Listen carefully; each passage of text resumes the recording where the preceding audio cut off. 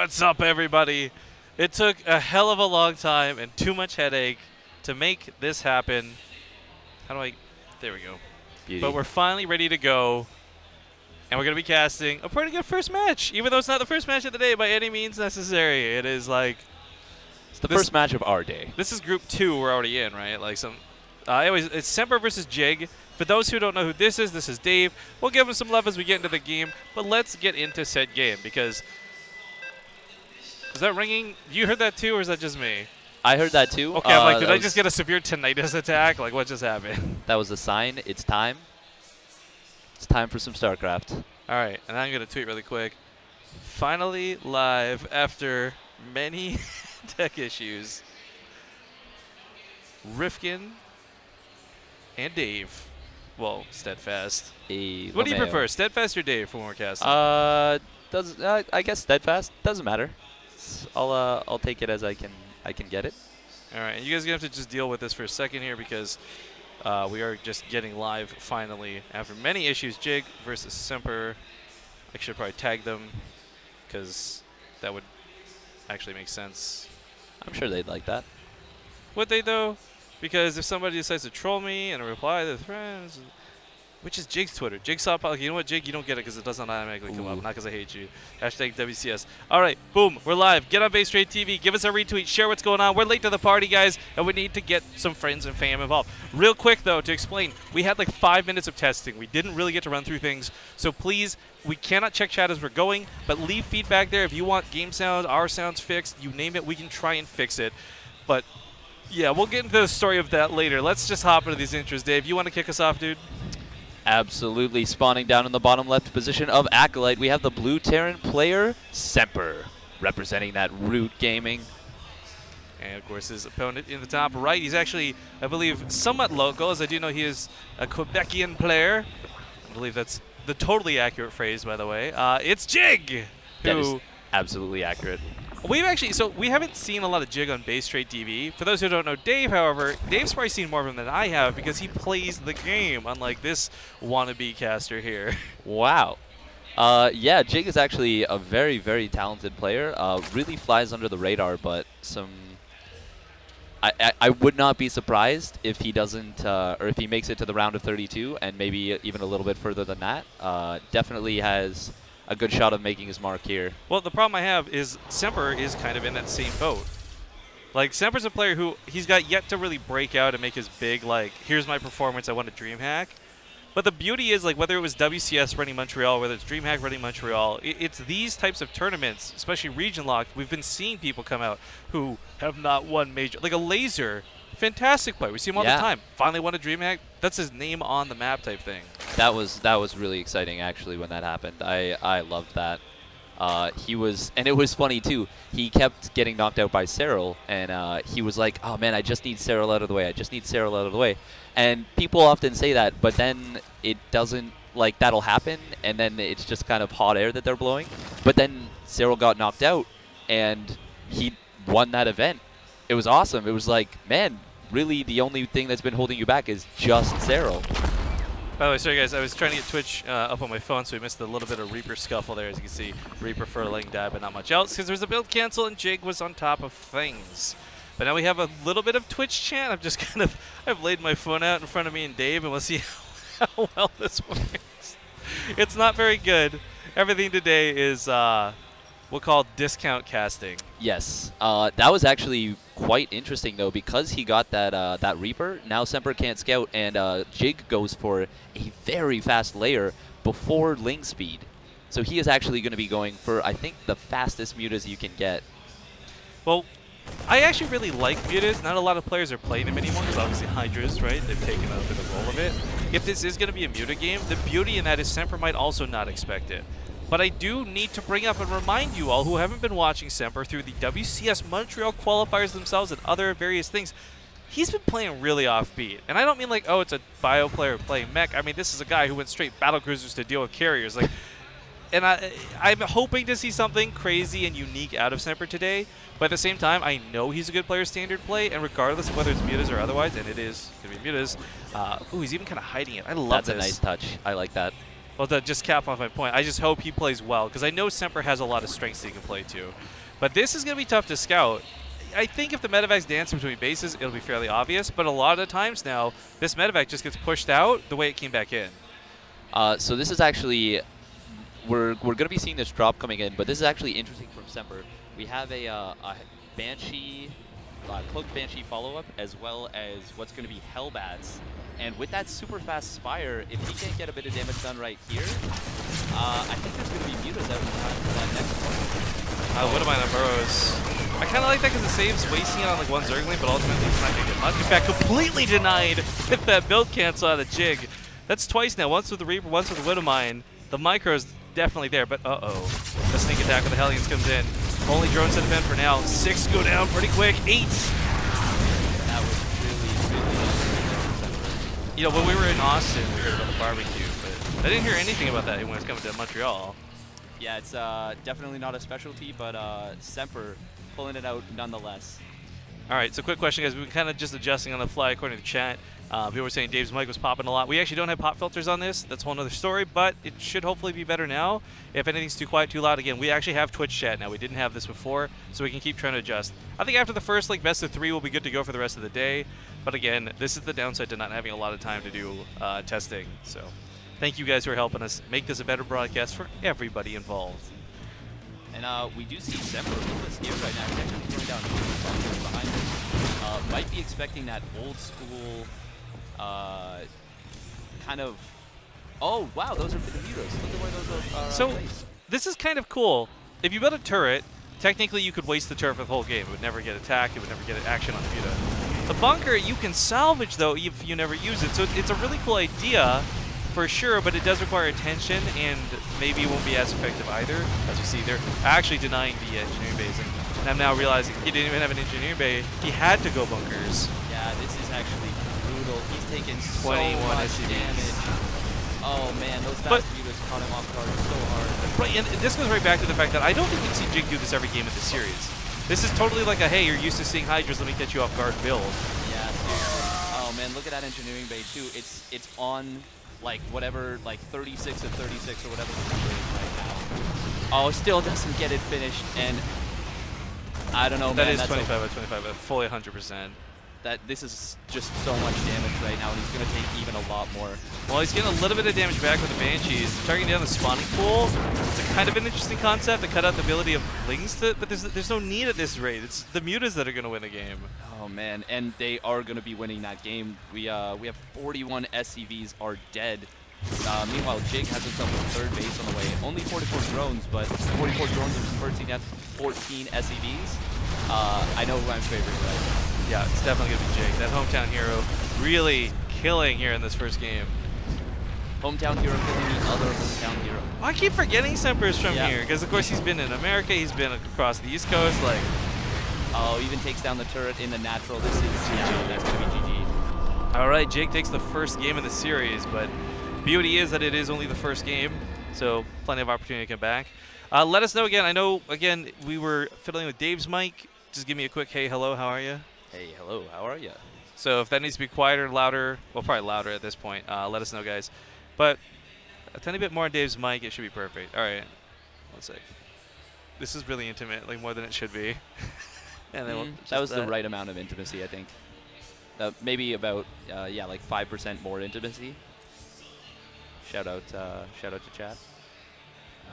Okay, what was the next game here? They had Interlopers, the next one. All right, let's get this going. Oh man, that was such a smart build for the map. You know, I don't even know if that would have been map specific though. That could have. I see the way he played that out. Really, I think could have applied to any map. If we're gonna be honest, like the surprise element was the most dangerous thing he did. Yeah, but it was so much more so because you never think that a player is gonna go 2-base on a map like that. It doesn't even really cross your mind.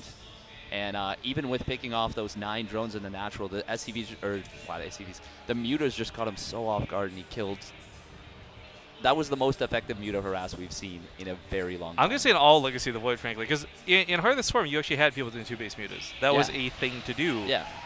Impact was actually a big trendsetter for that, but it looks like players are ready to go. We'll see if he goes for it again. I want to believe that Jig has never been a one-trick pony. We've seen him do cool things with roaches and burrow with roaches and variety with macro. I really don't think that he'll have to rely on a gimmick to win versus Semper, but this is a strong start. It's a very strong start, and that's for Semper. Semper's not a player who really gets tilted, but anyone after a game like that is not going to feel the greatest. No, I'm so glad I'm not a pro player, dude. I'd be so tilted. After game 1, I'm just like swearing and cussing, getting thrown out of WCS. All these fines coming my way. But all right. Actually, this score is wrong because I flipped the players. There we go. Ladies and gentlemen, welcome back. You're watching WCS Montreal live here from the venue. Me and Dave, a.k.a. Steadfast. And we'll be getting to these here with top left, the Blue Terran, Root Gaming's Semper. And spawning down in the bottom right with a cheeky 2-base Muta play, we have the Zerg player from Team Root. It is Jig. All right, I got to adjust that mouse sensitivity, or this keyboard sensitivity. Normally this is at 1. Oh, wow. That way I can do cool pans. Looks smooth nifty. and nice. Ooh. But instead it was like, ooh. That was like a nice little cruise ship. Like, just like, yeah, you just get like gently some cool angles, across the water. A little bit different. Oh, I feel so relaxed now. So homey. So serene. Well, it's because there's no real army units out, right? Yeah. There's nothing to be scared of. But with the barracks on the way, maybe there will be. I'm going to say I don't know where Semper's really at in the game because of the goofy builds I've been seeing him play. But, man, it sucks in a way, obviously not for you as a Zerg player, when the Reaper got nerfed, because Semper was doing a lot of cool things with Reapers back in the, I guess, heyday of them as well. Well, I remember there was a build, I'm not sure if he pioneered it, but he was one of the earlier players to do it. It was, instead of getting the first Reaper, you went straight into a reactor, and you actually got 6 Reapers. And now this is a while ago, but this might have even been Heart of the Swarm, but it was 6 Reapers, and you just use them for harass, and you use the grenades, and they actually worked like Hellions, and they were really quite amazing, and he controlled them so well. Yeah, there's, do you know European Terran player Optimus? Yes. Optimus was the only person I've ever seen go up 8 racks Reaper. 8 racks 8 racks Reaper. It was like in a Corsair Cup, and he won with it too, and I was just like, I can't even believe what I'm watching right now. It was the, you're like, is this a meme build? Is this a real thing? Speaking of tilt, that is the kind of build that tilts you. When you get memed by your opponent and you know that they know, and it still kills you, oh, nothing's worse than that. It's the sharpest knife of a mind game. Yes, that's a good way of putting it. Well, bit of poke at the front. We didn't get to watch this last game, but we did see that Jig had managed to lose only barely a Zergling. He did some build canceling with the drones, and I really don't think this Reaper is going to get too much. In fact, it might not even get to scout at this rate. So busy trying to dance in the natural. Oh, does not get but does force the Spore out. Doesn't get the drone, but does force the Spore.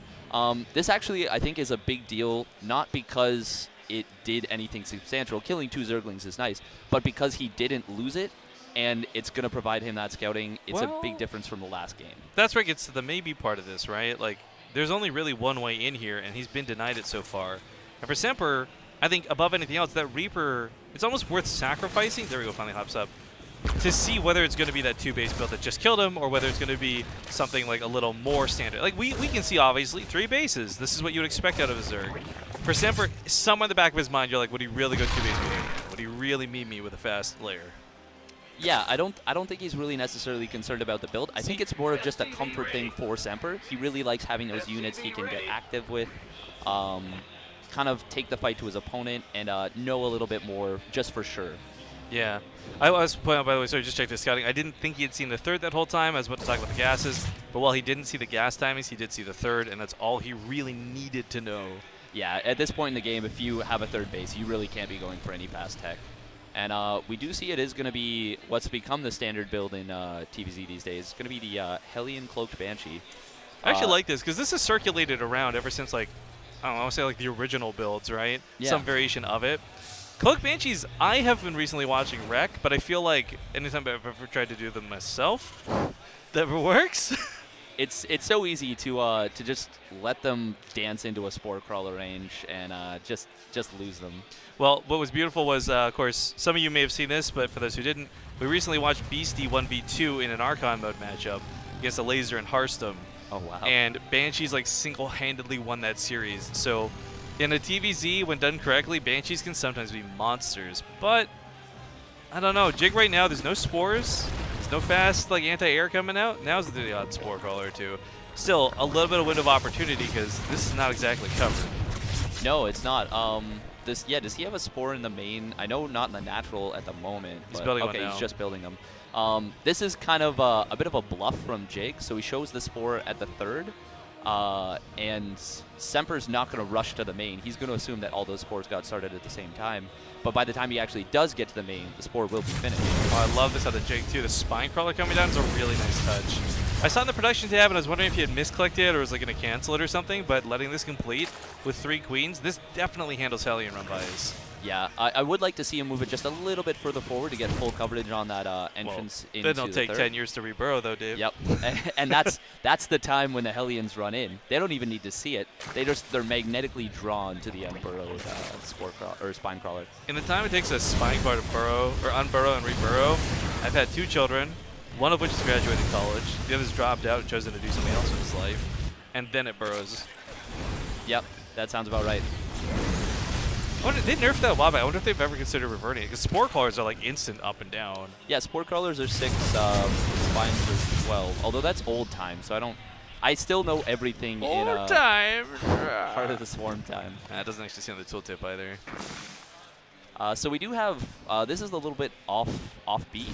Normally we don't see Zerg players going for just a few roaches to add in. I wonder if he'll add in some Ravagers just to help out his army. You know, that's something I've, Nurture's done for a while here and there. Bly's been doing a little bit too, where you, regardless of what you're committing to, you get a couple of the other turns, right? In Bly's case, it's Mutas. In other people's cases, it's a couple of Ravagers to pair up with the Fungals.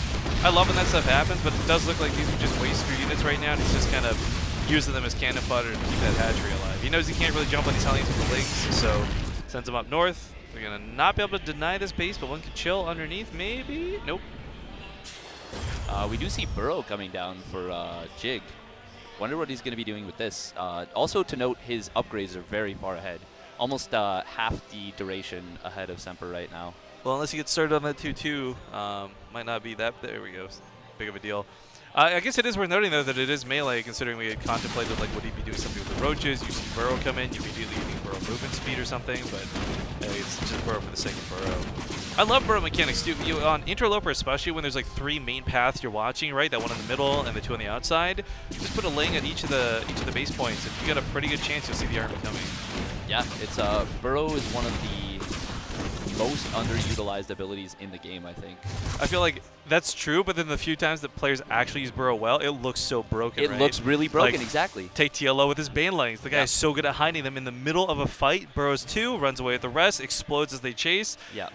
Scouting with Lings or Roaches with Tunneling Claws, doesn't matter. Burrow can sometimes be really cool, but we'll see how far it gets this game. There's 4 Hellions dropping on the right side of the map and 2 Medivacs heading south.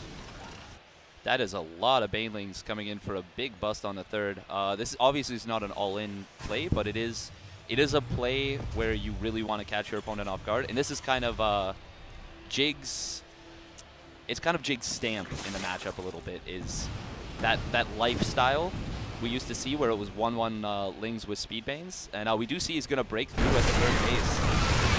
Oh, that's not even a full wall, so that saves him like 6 Banelings right there. But even then, rolling in, they try to go for the Marines. Tank was focus firing initially off of creep. The spread's too good, and Semper actually holds this pretty damn well. I don't think he lost a single SCV. Oh, he actually held that immaculately. Well, for now, this doesn't quite offset Jig. He's at least on 4 bases. His drone count might suffer a little bit as a consequence of what's been going on. Right, like he'd be much happier at, say, 70, but still, if it's enough to produce 50-some-odd Lings and Banelings together at any given time, I think you got enough money to work with. Yeah, that was nicely handled by Semper, though. If I were Jig, I don't think I would want to try that again. Yo, also, I got to give a quick shout-out to Terminator and Admiral Awesome.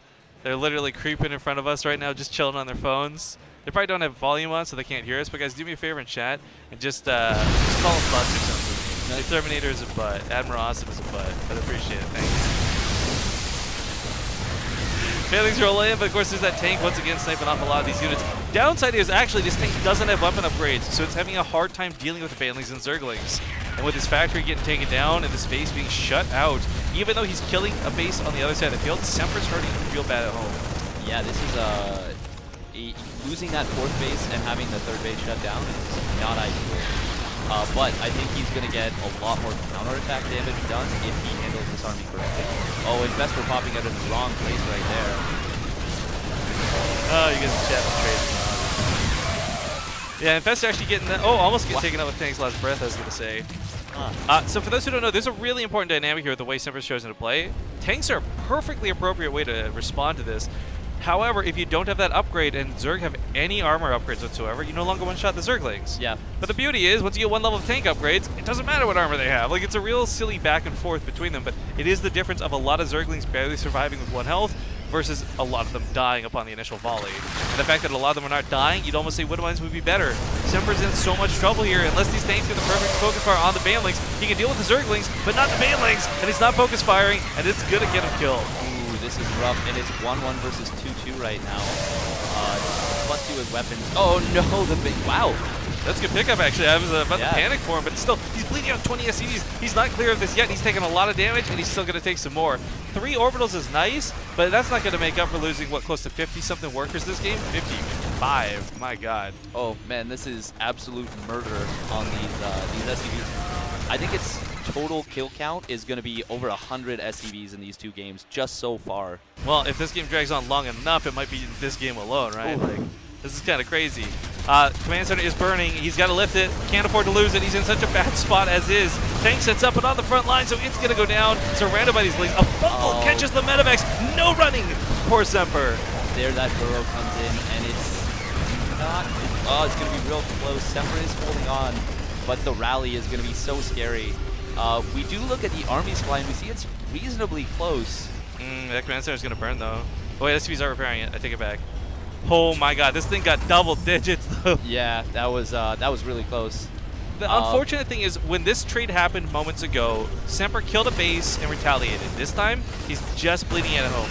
No repercussions for Jig, and Jig's just able to continually reinforce. He's on high tech. There's the GG, and our Quebecian Zerg takes the 2-0. That was not a result I expected. I was definitely expecting a pretty close series, and Jig kind of... I was expecting Semper to take it, frankly. Yeah. I mean, I know Jig is good, and I want to make sure I pay him the appropriate dues, but that's still a bit surprising to me. Absolutely, and look at the speed on Jig, though. 400 APM. Now that's Zerg APM, so it doesn't count, right? Yeah. Nice larva mechanics, bro. But really, though, that was... that's pretty fast. Yeah. Pretty good, too. But now we got to go figure out if we even have another game to cast yet, because there is a schedule to stick to, guys, and some of these matches can't start until other ones finish type thing. It's not just a simple bracket like we're used to seeing here on the channel. So, again, thanks, Dave, for joining me for the casting today. He may come and go. Other people may come and go. I have no idea. Frankly, the whole plan was to come here and solo cast, and just whoever comes in is great. I'm glad to have help. But we're going to go to break, and I don't know how long it will be. Just thank you guys kindly for joining us, and we'll be back with more when we have more.